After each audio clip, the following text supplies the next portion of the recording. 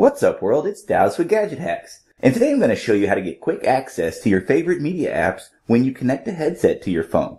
This is a lot like one feature that the Samsung Galaxy line of devices have. When you plug in your headphones or connect to a Bluetooth device, the system shows a notification with app icons for quick access to commonly used media apps. Except this is a bit better. You can fully customize the apps that show up when you connect your headphones. The app that makes this all possible is called Headset Menu, and it was created by developer Ricky the Fox.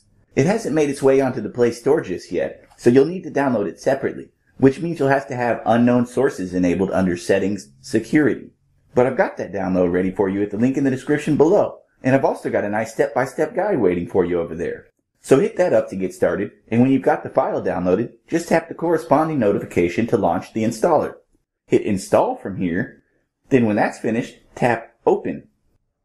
The app doesn't need any special permissions, and it's got a really simple interface. Just use this list to select the apps that you want to have quick access to whenever you connect your headphones. So think something along the lines of all the various media players and video or music apps that you have installed on your device. You can select up to 6 apps that will show up in your notification area whenever you connect a headset. But when you're satisfied with your selections, you're really done with setup. If you want though, there's a few more options available through the Settings menu. You can opt to ignore Bluetooth connections, show or hide the notification icon, or even show the notification widget at all times. But with that out of the way, all you have to do at this point to use the service is connect a set of headphones. So let me do that real quick. And give me a second because it's always a pain to reach around the camera and tripod to connect things to the phone. Okay, so as soon as I hooked that up, a notification showed up. You can see it's a simple, yet awesomely functional notification.